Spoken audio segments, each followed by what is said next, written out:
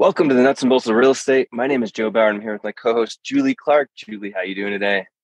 I am doing absolutely tootly fantastic, Joe. Yeah.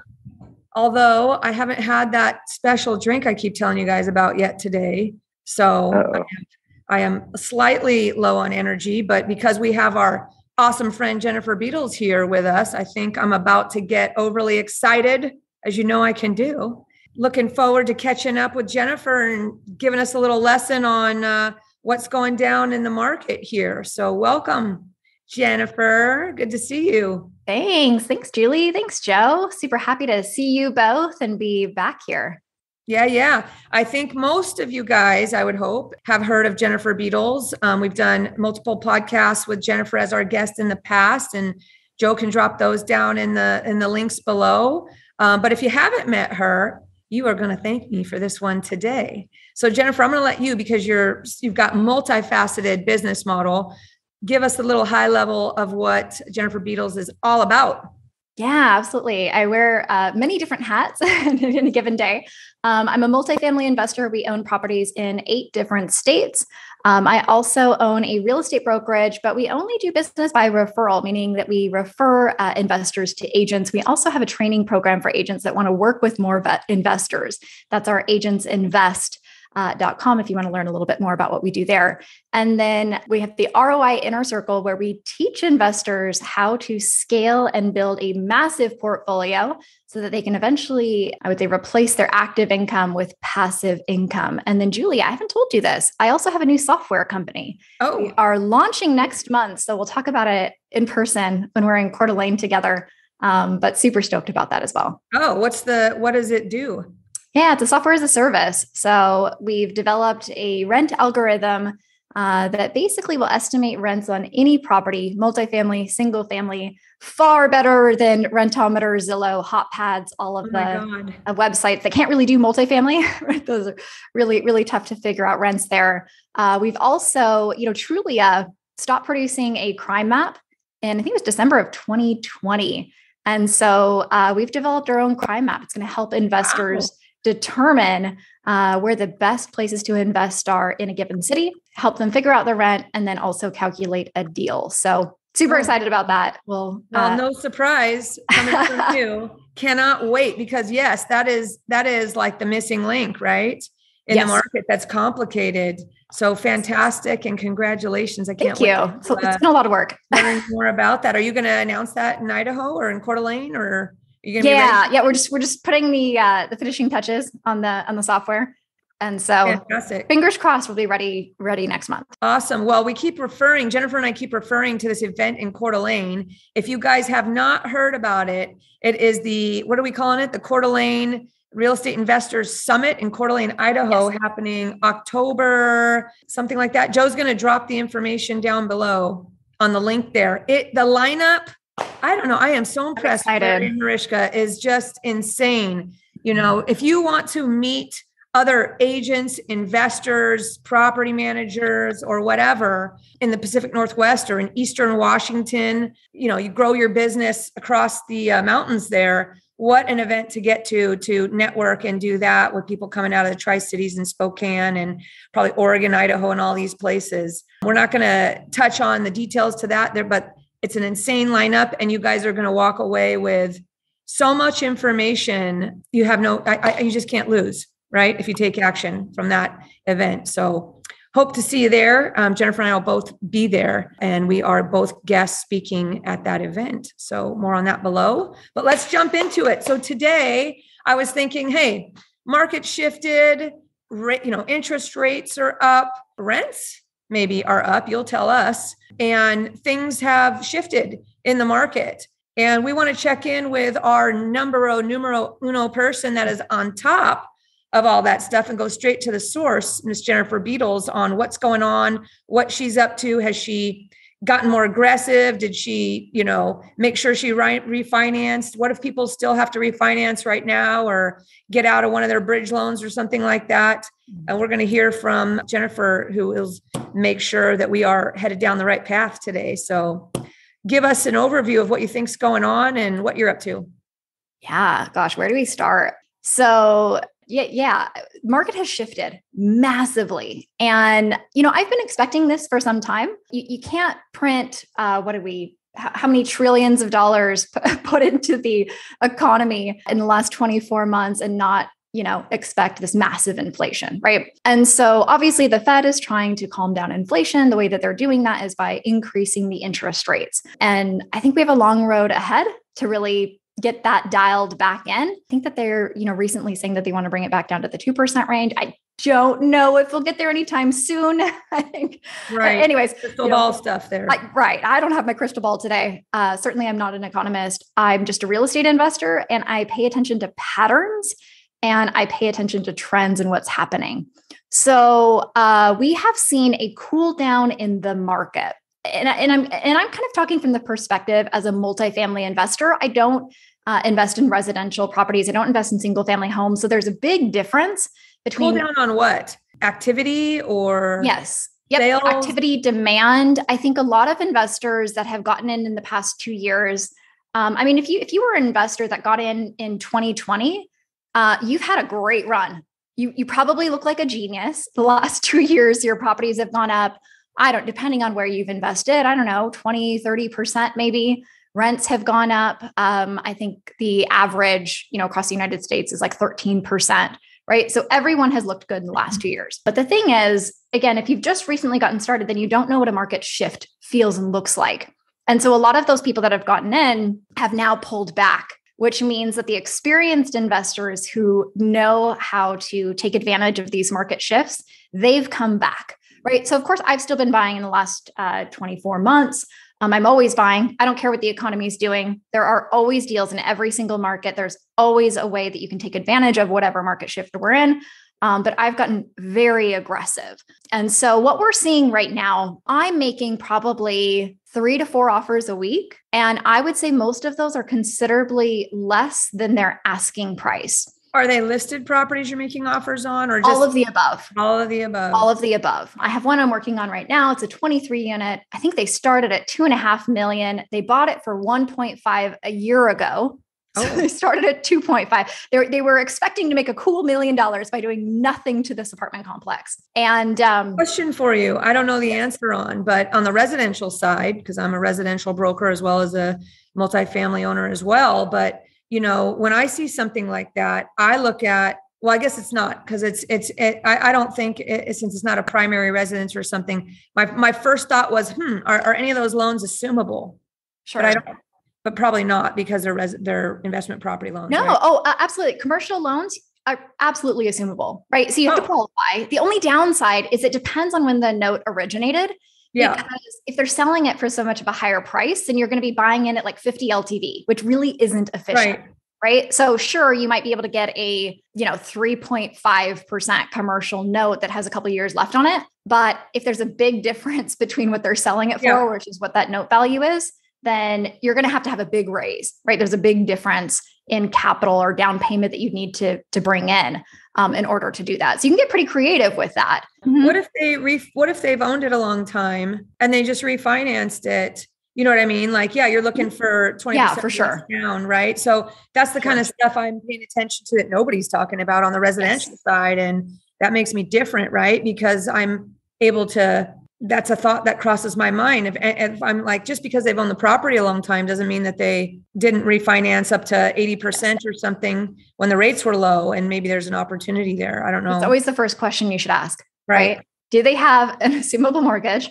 What is the current the balance, right? Exactly. So, are you guys seeing more sellers? Are you able to lean on sellers like, hey, rates are high, this ain't happening, we need some seller financing, and that they're saying yes more easily right now due to that, or not? Yeah, we're seeing some of it. It's really deal dependent. A lot of sellers that we're seeing right now are tired landlords, or they're looking to retire. And so, it kind of depends. I'm seeing a lot more sellers that are just wanting to put capital in the bank right now.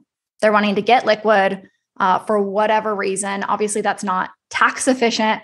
They'd be, making a lot more if they offered seller financing. But I'm seeing those conversations happening more regularly right now, and conversations related to creative financing as well.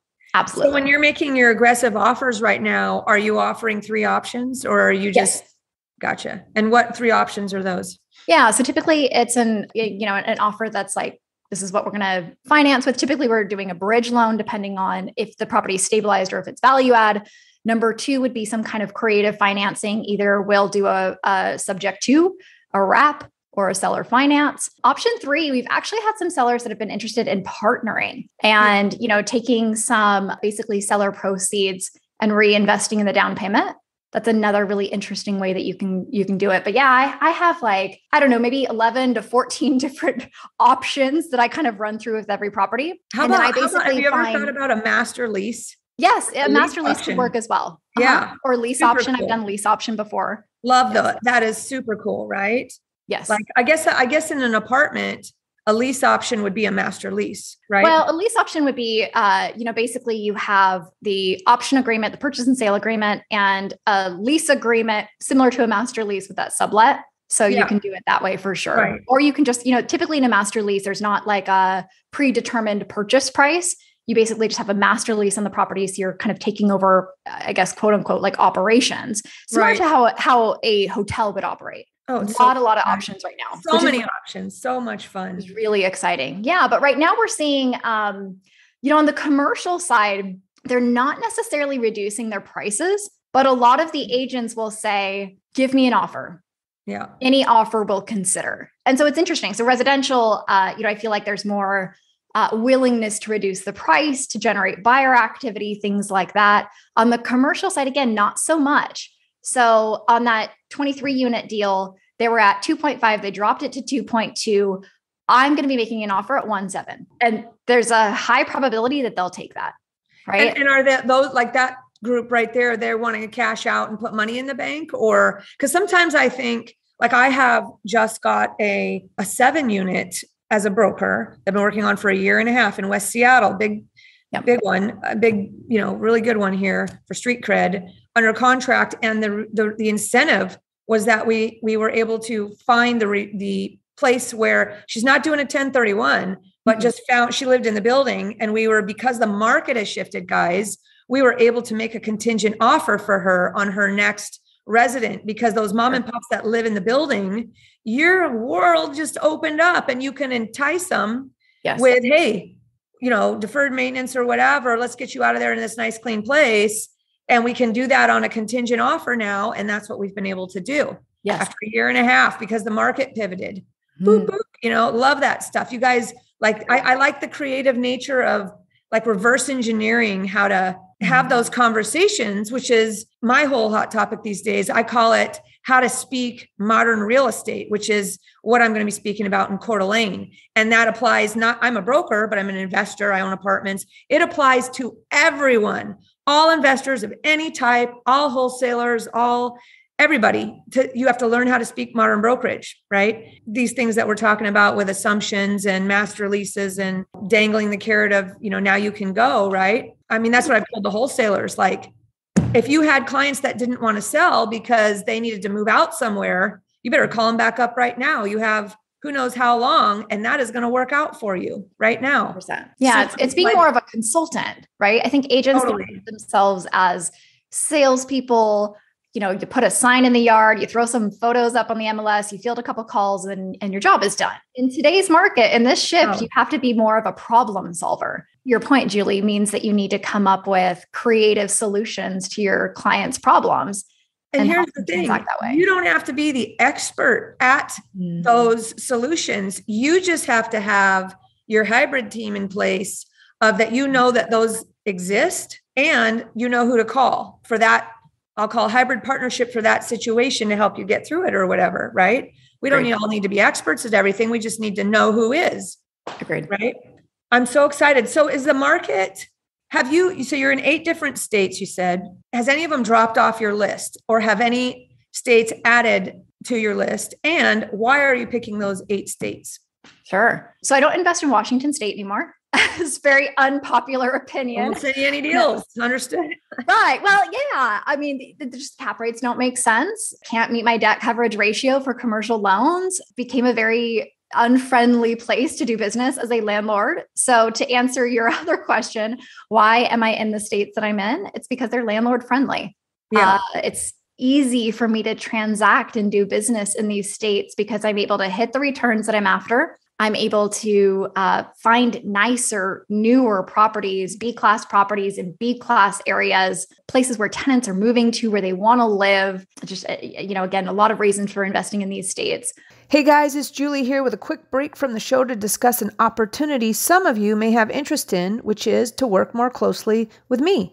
On almost a daily basis, I get calls from investors and brokers, both new and experienced, asking me for guidance or advice. I love helping you guys out, and it keeps me on my toes too. So with that said, I wanted to let you know that I have a private broker coaching community called the VIP Education Community. And the best part is that it's 100% free. That's right, it's free to join. So whether you're a traditional broker or a broker investor, my VIP education community offers personalized one-on-one coaching from not just me, but also from my experienced broker friends with expertise in all disciplines of real estate and real estate investing.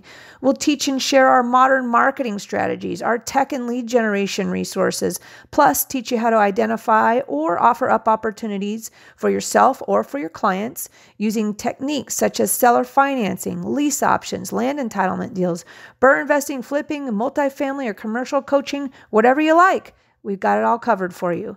The future of real estate is changing fast, and to stay in the game, it's time to learn about all the options you can offer your buyer and seller clients, as well as, if you want, learn how to use those skills to grow your own real estate portfolio. If you'd like more details about joining my VIP education community, reach out to me at julie@seattleinvestorsclub.com or text me at 206-910-2985 or just send me a Facebook message. My new favorite phrase is community equals confidence. So let's navigate the future of real estate together. Now, back to the show. Are you buying purely value add, or are you just going cash flow? You don't need to make a bunch of improvements if it hits your number. Yeah, most of the time we're looking at value add. However, sometimes we get into deals and we just go in there and improve the rents. Yeah. And that does it. So my husband just got back. He flew out to Michigan, then drove to Kentucky, then drove to St. Louis and just came back. So he visited 3 different states we own properties in. And we bought this 7-unit in December of last year, so 2021. And we were expecting to so it was about like $12,000 a unit to get the rents from $750, $800 to about $1,200. Yeah. And our property, so that was our value add strategy. And the building was we bought it for $775. We were expecting it to be worth over $1 million. We went in and the property manager said, it's wintertime, right? In Michigan.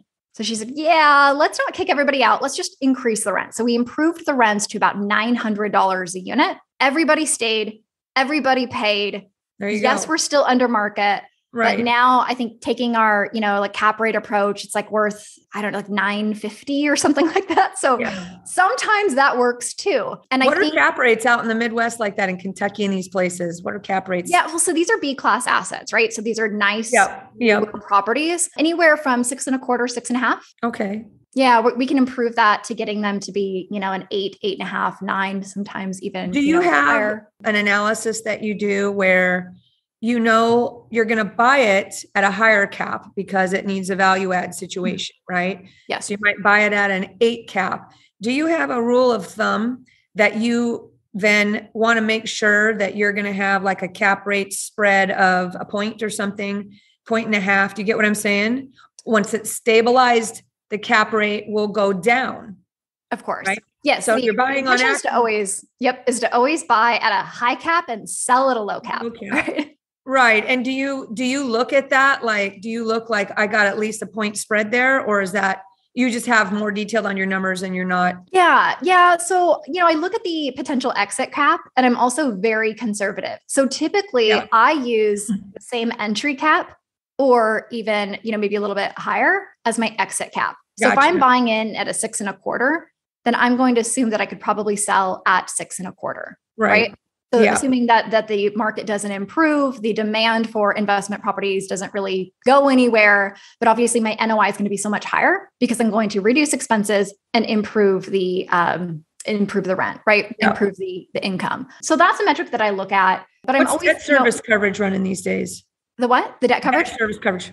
It's going to depend on the market. So in these small sub-markets, you might be looking at 1.3. Okay. And, some of these like tier 1 markets, you're going to be like Seattle, right? The debt coverage ratio is, 1.2, right? Yeah. Which is really quite low, right? You're not going to cash flow at a 1.2. And so, a lot of the deals that I'm looking at, our debt coverage ratio is 1.55, 1.7 sometimes, which is obviously, it's conservative, but that's also where you get the cash flow, right? And this is even underwriting with the higher rates. So a year ago, we could get bridge debt for maybe, I don't know, 5.25. Yeah. Right now we're paying 7, right? Yeah. But we're underwriting at a stabilized, maybe like 5.5, almost even 6%. And these deals are still making sense. How long is the term on your bridge loan?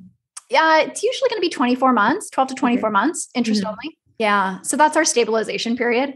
So are you still thinking about interest rate risk going forward, increasing still on your stable refis? Oh, absolutely. Yeah. Absolutely. What are you building on that right now? Like, so you're at what, 7 or something? Well, you're on your bridge at 7, but your stabilized rate would be what these days? I think right now, it depends on the bank. It depends on the loan size. Depends on the area. I would say that most deals, you're looking at maybe 5.5. I've also done some floats lately. Okay. So, the banks are using the SOFR index now. And I don't know what SOFR is today. Obviously, they recently went up because the Fed did another rate increase. And so the banks will do a margin, right? So they'll do SOFR plus a margin. Yeah. So I bought a 14 unit, I guess it was in June. And I chose to go with the float, which had no prepay versus the fixed rate. So I could have got a fixed rate at that time at 5.25. I went with the float. My float rate right now is 4.3. So that's another option, right? So it's really going to depend on the deal. So that deal, it's 100% occupied. The rents are low. All we have to do, I think we have 3 units out of the 14 that need to be renovated. Everyone else just needs a slight rent bump. We're talking $25-$50 a month. And so probably into next year, after we do that slight rent bump, we'll refinance if the rates are where we want them to be. If not, I'll just stay on the float. I have no prepay. I can secure that refinance whenever I want to, probably get 85% of my initial investment back, and then lock that in and then just hold for 10 years. So exciting, guys. It's so exciting. So you're still buying in the same 8 states, or have you added on any more? Yeah. So Ohio is a new state for Kentucky, our deal it's interesting. It's in the Cincinnati MSA, but it's on the Kentucky side. And so we're really heavy into Ohio right now. Love Michigan, love Missouri. We've got some deals going there. Tennessee is a fan favorite. I've been in Tennessee for a couple of years. It's working really good there. But I'm always weather. Do you worry about markets that have hurricanes and or you just get insurance and say, well, that's what insurance is for? I've avoided Florida for that reason. Mm-hmm. I know, again, unpopular and flooding, Yeah. But it's really difficult. There's certain areas in Florida where the insurance providers have just pulled back and they say, we won't insure in these areas.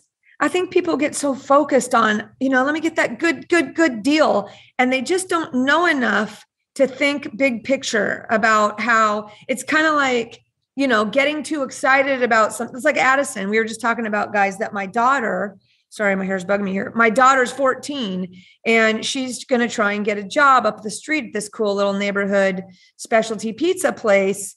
And I said, she's like, I want to make money. I want to be the first of my friends to get a job. And I said, that's all good, but you're going to have a job, that means you have to go there. It's not cool after about a month, right? That means you're just slogging. And the point being that I think people get so focused on, let me get that deal, that they don't realize that long-term management is much bigger than, is a factor that needs to be considered. Don't buy in war zones, right?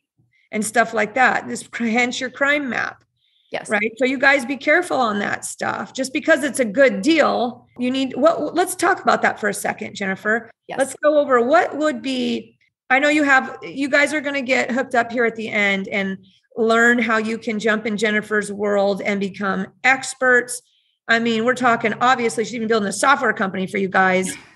You want to be connected to Jennifer. There's no question about it. When people want to become real estate investors or agents want to become real estate investors, I even coach on my own real estate coaching program, but I say, go listen to Jennifer. She's got it already ready to go. I don't need to repeat what you have so eloquently and so, professionally put in place, right? I mean, you're the gal, beep, beep. Boom, boom. So Thanks, makes Julie. my life easy, right? Just kick them over to you. But what would you say when you are the top 3 or 5 things that people want to check, employment or whatever on a market that they want to invest in? And this is part of all her masterminds and education, but we're giving you guys a little special. Yeah, absolutely. treatment. So you want to be investing in areas where the population is increasing, not declining. Right. So if more people are moving out of that area than are moving in, avoid it. They're moving out for a reason. Most likely that reason is there are a lack of jobs, right? Which would be number 2 is what are the job opportunities in that market? Is it a one industry, one employer town? If so, that means high risk. Another thing that I look at is I do have a minimum population in these cities that I'm investing in.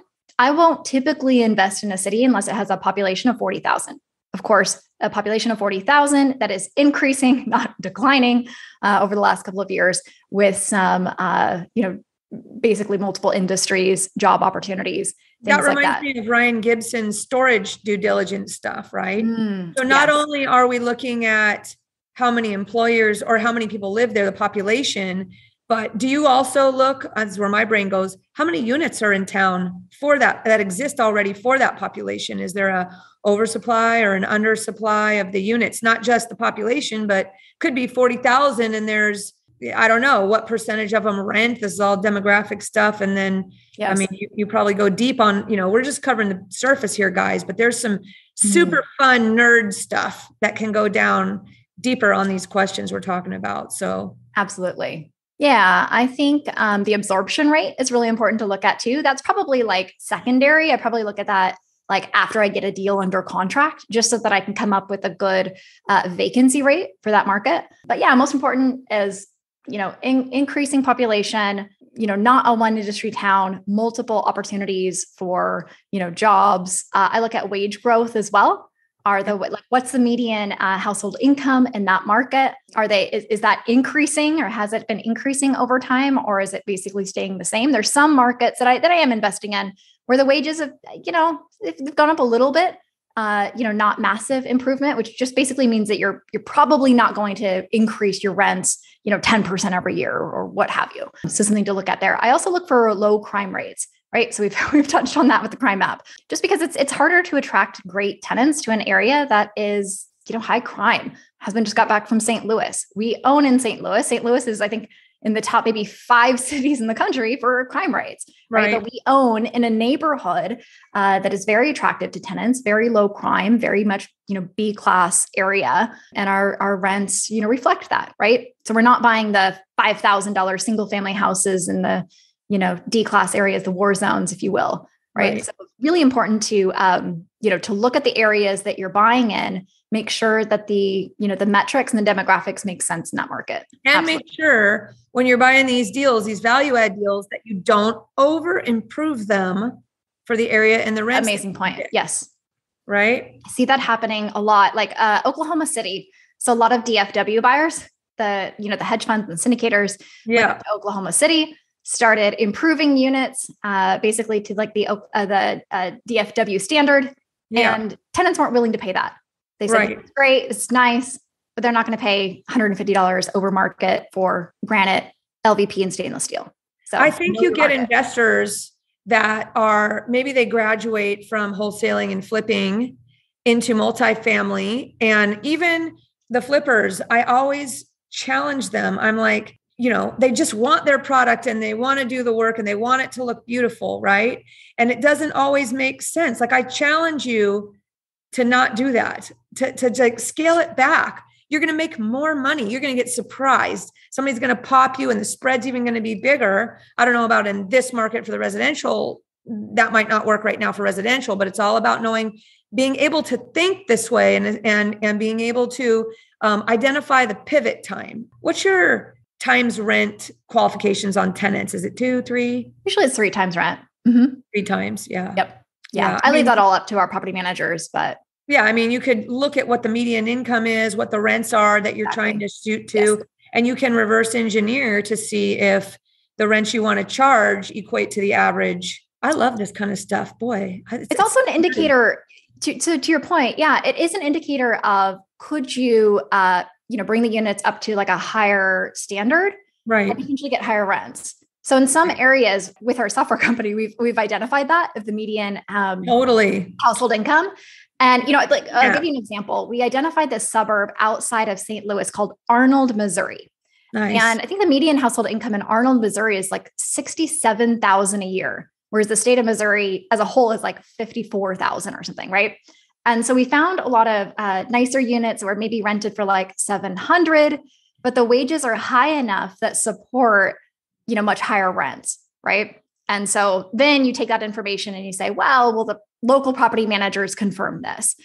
Same thing happened in Spokane. Years ago, Spokane had like 1% growth. Not a whole lot was happening, but the units there weren't very nice, pretty low. And then a Seattle developer came in and developed the Kendall Yards area.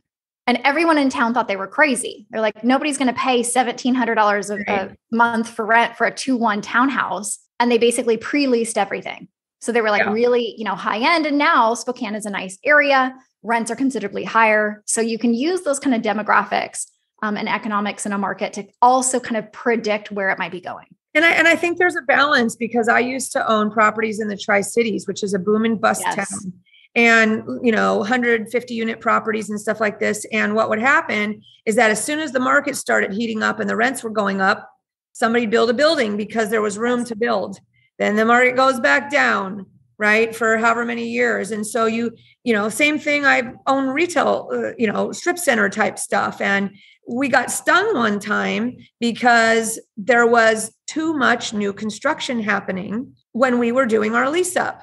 And somehow somebody bought it and threw it over on my desk and said, congratulations, you own this retail strip center. And I'm like, well, you guys effed that one up, because there's 100,000 square foot shopping, street mall going in down the street here. And you guys got to pay attention in some of the smaller towns, I think, where there's room to build and it's not dense. Like there's got to be kind of the right, maybe that's on the checklist, right? That there's a density check.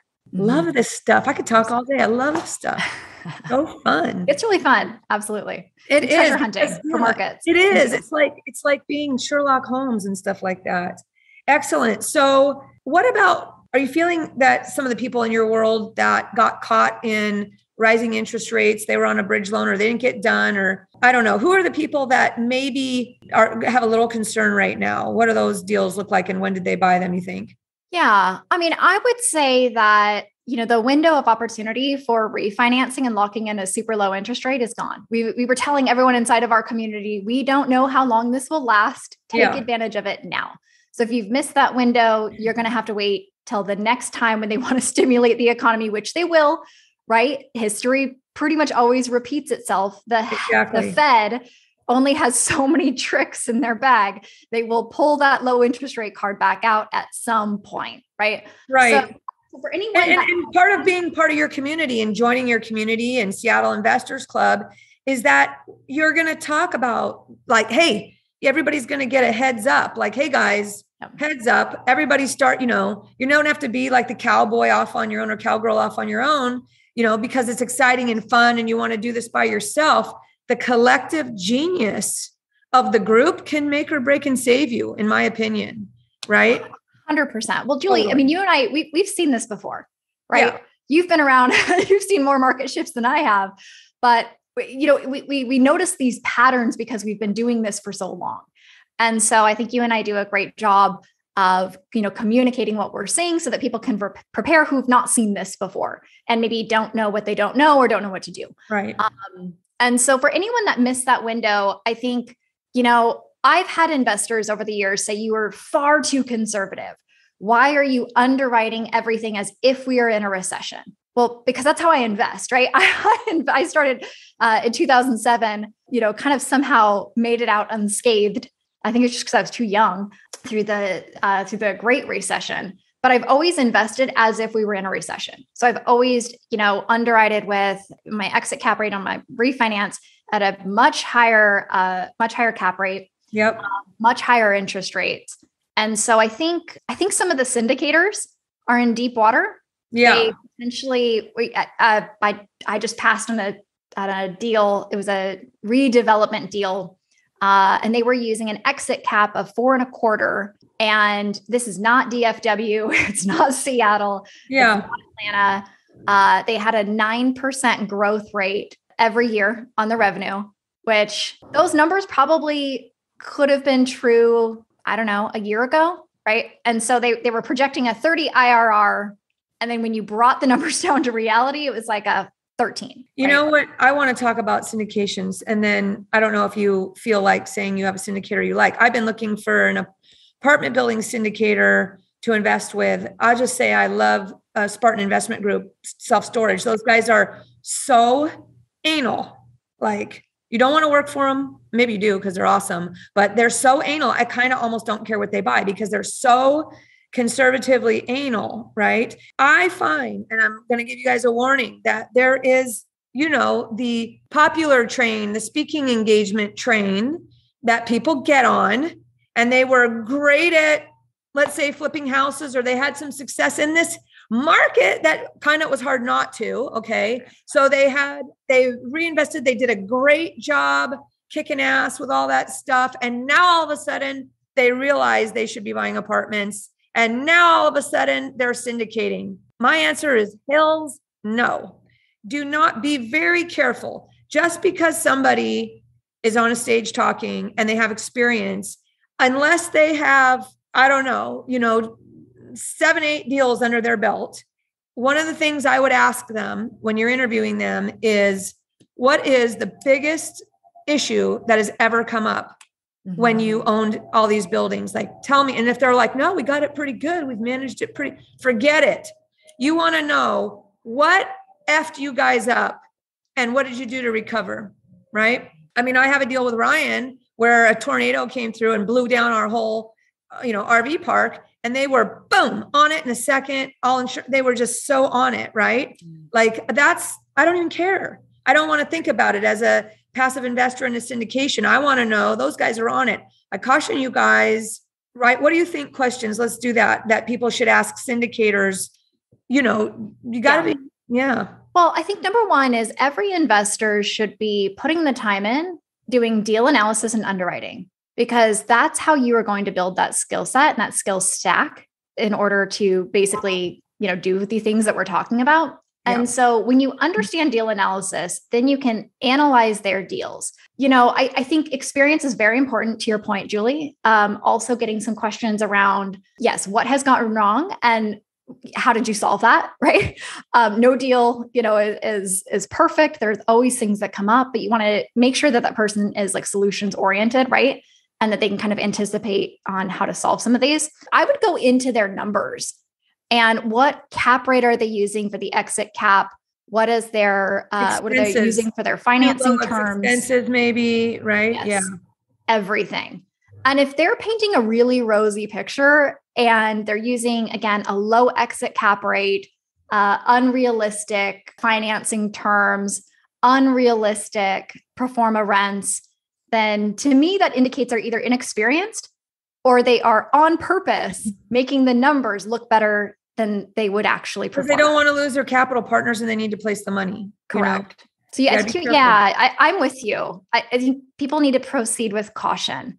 And probably want to also see somebody who has exited, like, that they've exited a few deals and what actually really happened, not what they say it's performing so well. Yes. You know what I mean? That they've exited. All such good stuff, because you should be investing in apartment syndications. That's a great way absolutely great way to invest. Are you guys taking on partners or are you guys using all your own money at this point? Yeah. So, it's really interesting. We started with partners. Pretty much everything was a partnership, JV partnership, because we had no money.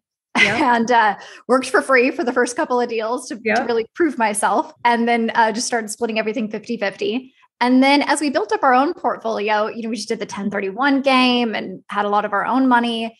And, these days we are doing more JV partnerships. I think it's a great option to help other people kind of learn through the experience. Tag along, ride along with an experienced absolutely. person. What does that structure look like for it's JV? Really deal dependent. Yeah. Yeah. So typically, my husband and I, we will handle the finding of the deal, underwriting of the deal, figuring out the right financing strategy, which is a whole another animal by itself. Yeah. And then all the asset management. And then so typically we have people that come in as, capital partners. Of course, we do meetings and reports and things like that. And yeah, it just depends on the deal, really. Right. Sometimes that means it's 50-50. Right. Sometimes, we'll take 100% of the upside, but then the capital partner gets like 10% preferred return. Right. So we also kind of try to match up. So however the deal works out, like you said, it's a jigsaw puzzle. Yes. And so it's just like seller financing. It's like creative real estate. When you're buying with creative real estate, you can put a JV deal together on however it works. So everybody's satisfied. Right. Yes. So I think people get confused also, because I have some people that would like to invest with me. And this is how I grew up in real estate as well. So I worked for a very large private real estate investment company for literally 20 years. And after about 8 years, I became a partner in all the deals that I touched, big deals, right? And so I know the structure because that's how I grew up. Mm-hmm. And what I think people get confused about is if you didn't, what your equity is as the operations, like if you're the one doing the operations, you didn't find the deal, your name's not on the loan and all that stuff. Guys, to me, that's like 10%. Mm-hmm. That's like 10%, maybe 15 after you're experienced, or maybe on small deals. Cause I'm talking about big deals, like of course, 100 and 200, 300, 400 deals. Maybe it can be a little bit more, but remember, whenever you partner with somebody, Jennifer, you speak up here. If you're on a commercial loan and somebody owns, 20% or more? Usually more than 20%, then you're signing on the loan. Yep. Their credit matters. Yep. They can bring down the deal as far as qualifying goes. Yes. Correct? Yes. So does the bank, let's say I was 20% and you were 80% and my credit sucked and yours was good. Is it weighted or is it just a blend and it is the blend of us? Yeah. Well, it also depends on the deal, right?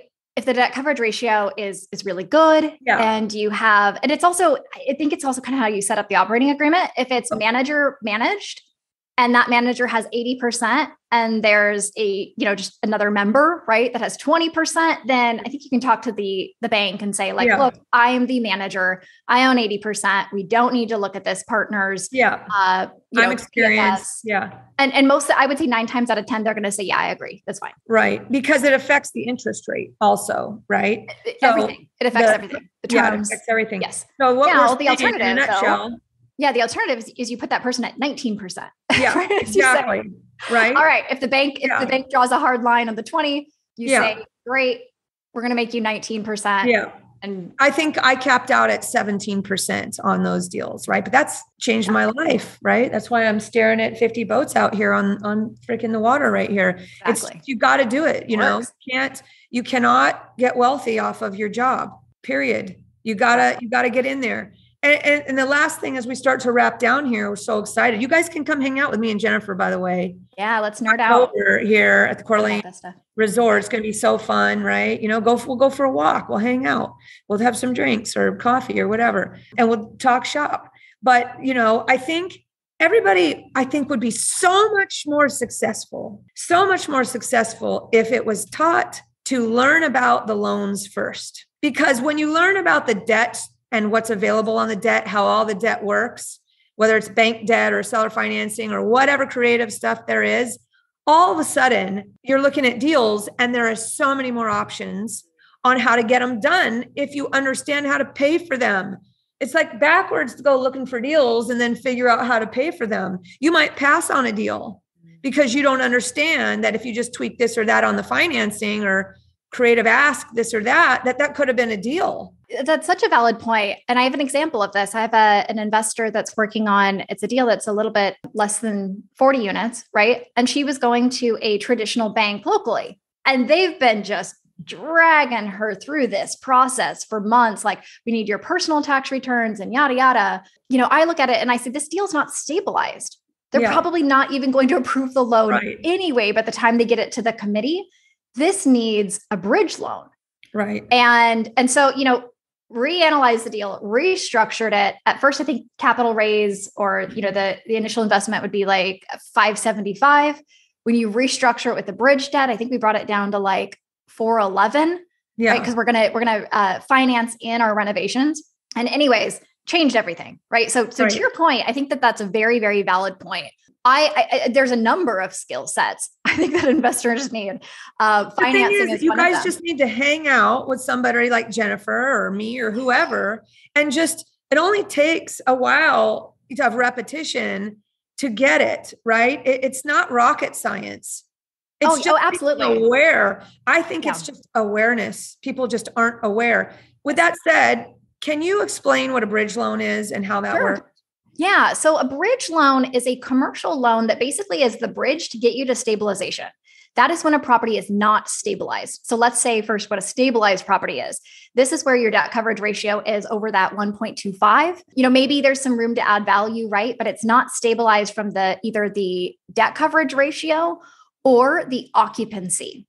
That could be the physical occupancy or the economic occupancy, right? So I had a 36 unit that I was working on, physically occupied. We were at like 95%.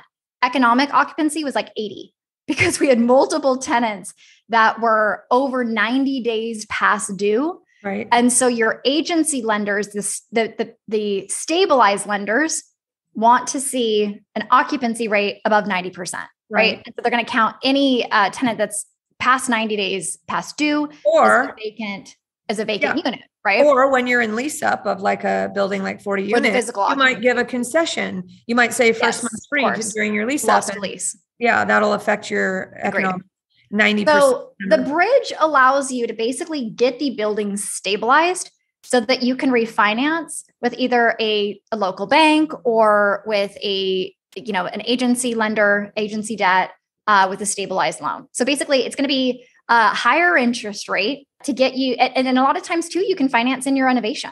So that's the beauty of these loans is, they'll typically go, I would say like 70 to 80 loan to cost as opposed to loan to value. Right. And so rather than bringing in all of that renovation, either raising it or putting it out of pocket, they're going to finance that in. They're going to do 70 to 80% loan to cost. And then you're going to pay a higher interest rate. Right now, it's again, about 7%. Right. Do that for 1 year, interest only, and then put it into a stabilized loan, longer term. And so what that means is when you're going to buy a property, and let's say you need to put 25% down, but you need to spend 75,000 on a renovation of the property. You don't want to put your 25% down plus the 75 or 100. Exactly. Now you got all that money in there. So the bridge loan allows you to build in that 75 grand. So instead of putting 25% down plus that, you're putting only 20% down of the total. Yes. Right. And then, maybe you could do 2 deals as opposed to 1, right? Yeah. So it lowers your down payment requirement. Yes. And then you get a interest only payment because you've borrowed all this money more than the property cash flows maybe, or only like at a 1-to-1 or something like that. And then your goal is to raise the rents or do whatever your project is to build it up to the 1.25 debt service coverage ratio with 90% economic occupancy and then refinance, right? Exactly. And pull out as much as you can and go do it again. Yes. That's how it works, right? So you guys need to know this stuff. Do bridge loans allow second lien position? Depends on the lender. Most of the time, no. So that's why you want a JV partner, guys. Yes. So that's why you want the JV partner. Yes. And it can't be that they just loan you the money as a private lender because, or could it, it needs to be more of a partnership. Yeah. They need to play an active role. Active is not necessarily defined, but, talk to your attorney about that. But the difference between the JV and the syndication is the active participation and also the number of investors, right? So wait, say that again. The difference between JV and syndication is the active participation by the smaller investor. Correct. The lower percentage investor. Correct. And it's also the number of investors in the deal. Like you probably couldn't, like a 10-person JV deal probably wouldn't fly. I think it'd be really hard to say that 10 different people play an active role, depending on the deal, right? Right. And so I think you want to be careful there. You don't want to be selling securities, right? Accidentally. That gets to the SEC, right? Stuff, right? So, correct. I mean, the best thing, honestly, like me, I've got my VIP education community, and we're like, let's go buy some apartments together, right? And just get with your friends and pull your money together. And, I said, okay, you guys go find it.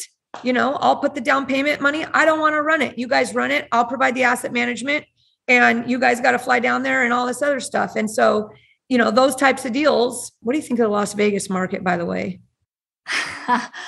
Yeah, I think it's interesting. There's a lot of inward population migration to that market.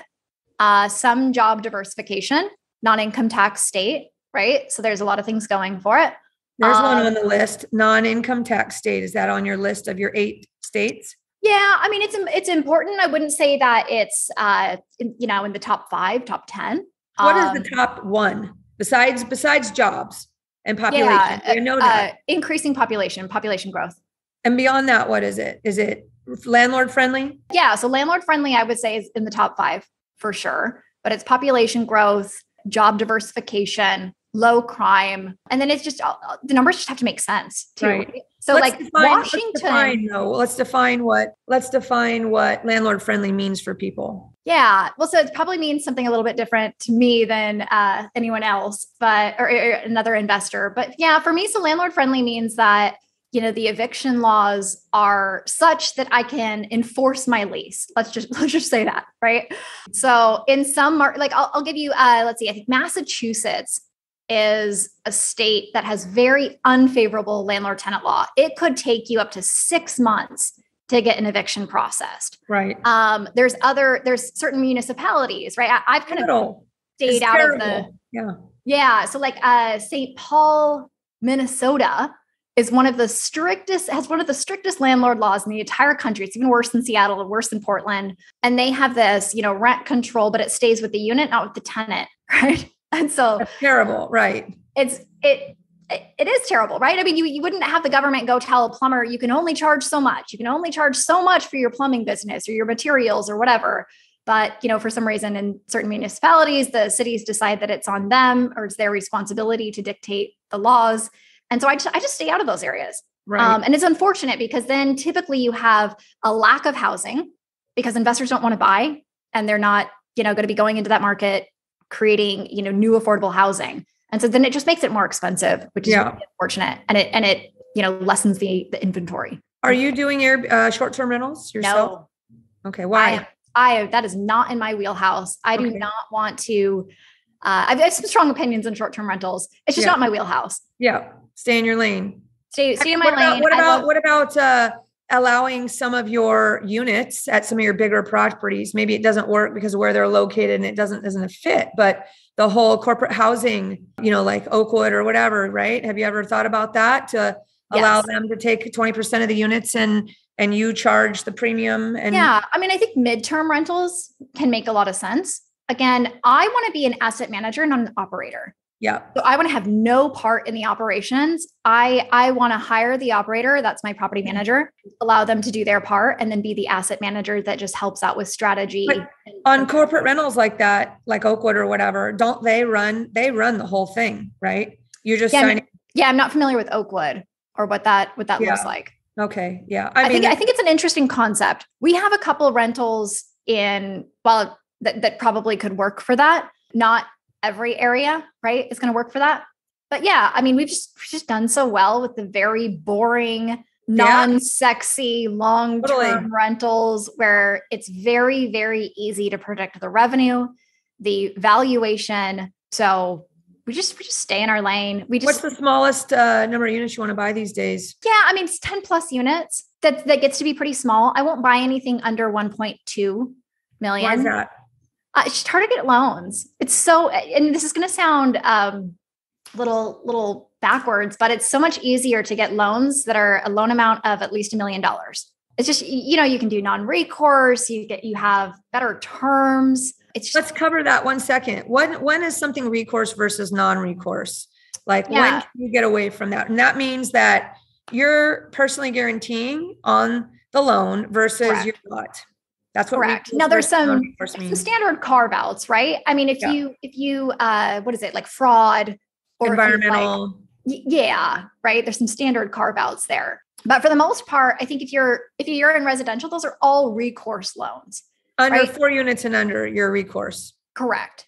Yes. And even, I would say most loans under $1 million, if you go to a local bank on that 7 unit that you were talking about, you go to a local bank, you're probably going to be personally guaranteeing that. Right. Mm-hmm. Which honestly, I have no problem with that. I'm confident in my ability to operate the asset. Yeah. No issue, but certainly if the terms are the same and I'm offered the opportunity for a non-recourse loan, I'm going to take it. Right. So I think as you get more and more properties and you get into more like JV deals or syndication, obviously the non-recourse option is more attractive because that doesn't have that personal guarantee. So freaking awesome. We could go on forever, guys, but we got to all manage properties and do some deals, right? And help some other people out. So Jennifer, I love you. It's so fun. Julie. I love these conversations. It is so fun. The takeaway is, guys, there are great deals out there. I am seeing better deals in the last probably 4 or 5 months than I've seen in maybe the last arguably 5 years. But why is that? Is it because interest rates are increasing? Because rents are going up, right? So how does rents going up translate to better deals? Yeah, it's interesting. I think it's the media. So the media is saying seller sentiment. Yes.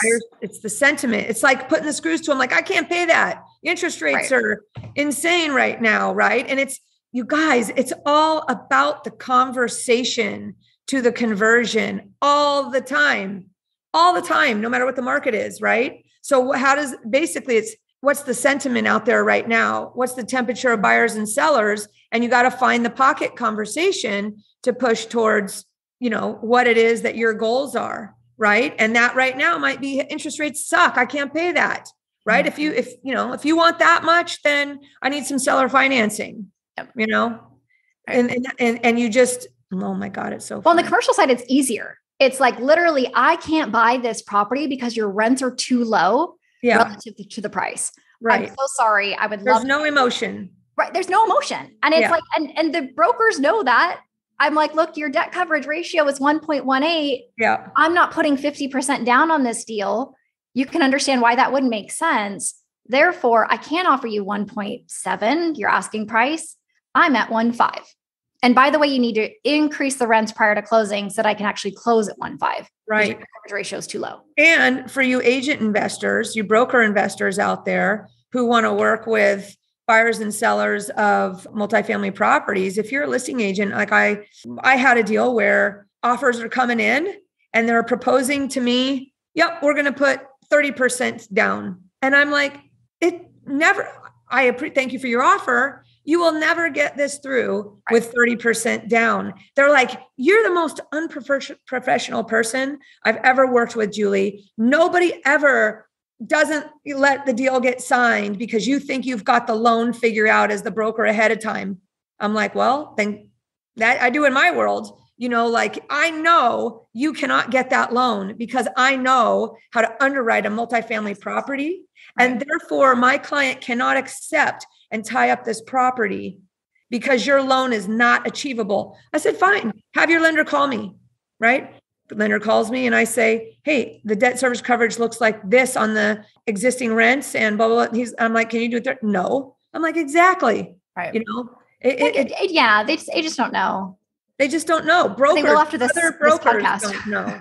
Yeah. Other brokers don't know, guys. So that makes you, if you get what we're talking about, you learn how to be an underwriting expert, then you're not only a good investor, you can be a broker investor, which is Agents Invest is all about that. We love talking about that. So, all right, well, let's wrap it up. Really? So fun. Yeah. Good stuff. Love it. One forever. Poor Joe doesn't even get a word in.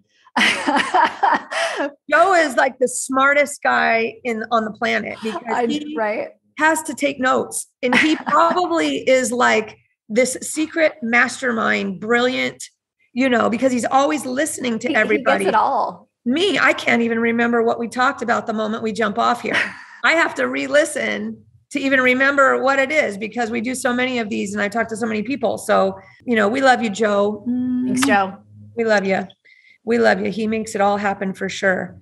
All right, guys. Well, that's it. Jennifer, how can people get in your world? Yeah. If you're an investor and you want to learn more about what we talked about today, addictedtoroi.com is our website. If you're an agent and you want to learn more about the investment side of the business, which in my opinion is the best side, go to agentsinvest.com. We'd love to have a conversation. And then soon, next time, I'll drop my SaaS company. Heck yeah. Well, hook us up, Jennifer, when you're ready. We'll do a new podcast on, let you screen share on that and show us how it works. Does that sound good? Good stuff. All right, guys. Well, I think if this is your first time here, thanks for joining us today. I'll remind you, if you like the content, please hit the, whatever you say, the bell or the button or subscribe. I don't know what they call it. That's Joe's. Leave a review too. Yes, please. Guys, to help us continue to drag in the talent like Miss Jennifer Beadles here. Really help. Julie puts out Julie and Joe put out free content every week for you guys. Appreciate it. The best thing you could do is leave them a 5-star review. And we're going to give it back to you because we're inviting you every Thursday, guys, who's listening, audience, to join us from 11:30 to 12:30 here Pacific time, where we have an open discussion mastermind on whatever topics people need help with. They have questions about whatever. We have basically a collective, I'm stealing the word collective genius, so that's coined by somebody else, but that's kind of what it is, right? We get these people together, lenders, property managers, private money lenders, hard money lenders, you name it, BRRRRs, people, flips, multifamily. And we have an open discussion about whatever comes up. And we've been doing it for years. And you'd think I'd be bored as hell. And every time I am so glad that I came. It's just different every week. And we record those conversations as well, guys. So if you're a member of Seattle Investors Club, only costs $220 a year, a total steal, you can get access to those recordings. Okay. But the best thing to do is show up, network, deals are flying around, get your questions answered live, whatever you want. But we hope to see you there. Joel put the link down there below. The link never changes every week. We hope that Jennifer and I are giving you the collective hug here, and Joe, and we will see you next time. How about that? Anything else anybody needs to know, Joe? If you guys are listening and want to get to the show notes or any of the links that we have mentioned in the podcast, head over to SeattleInvestorsClub.com/167. That's SeattleInvestorsClub.com/167. And like Jennifer mentioned, we would love a review. So thanks for mentioning that, Jennifer. Appreciate you. Got it. All right, guys. We'll see you next time. Ciao, ciao. Thanks for listening to the Seattle Investors Club podcast. If you have questions that you'd like to have answered on the show, shoot us an email at info@SeattleInvestorsClub.com. Now go out, take that action, and build that real estate business. Thanks for listening.